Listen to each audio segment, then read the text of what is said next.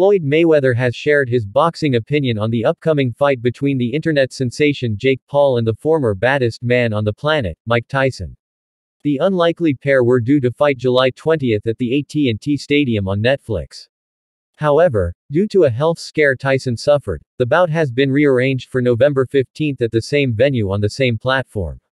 Before then, Paul will fight another Mike, the bare-knuckle bruiser Mike Perry.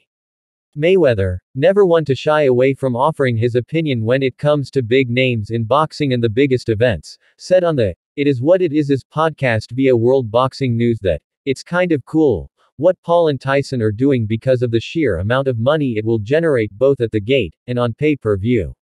Mayweather appears to respect the game Paul plays, one he has pretty much excelled at, having commanded a lot of media attention while building his pro record to 9 wins, 6 knockouts, against 1 loss, having feasted mostly on former MMA fighters and, most recently, journeyman boxers. "What he's doing, against Mike Tyson, is kind of cool," said Mayweather. "If he can continue to steal money, and they match him the way they match him, I can't knock his hustle." The "steal money" line isn't likely one to be taken literally but, rather, a reference to things he has said in the past, like how his boxing exhibition with Logan Paul was a legalized bank robbery. By saying this, Mayweather is describing lucrative crossover events, or exhibitions, as money-printing ventures. Paul, meanwhile, is refusing to sit on the sidelines just to wait for the eventual Tyson fight, as he will continue to compete on the July 20th show, albeit at a change of location at the Amalie Arena in Tampa, Florida.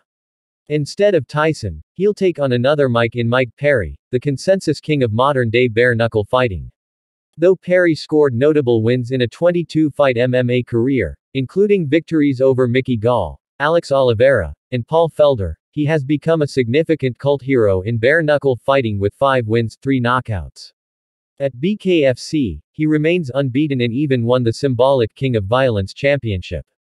He now takes those skills into the ring, and must don gloves this time, for his July 20th Boxing Rules fight with Paul.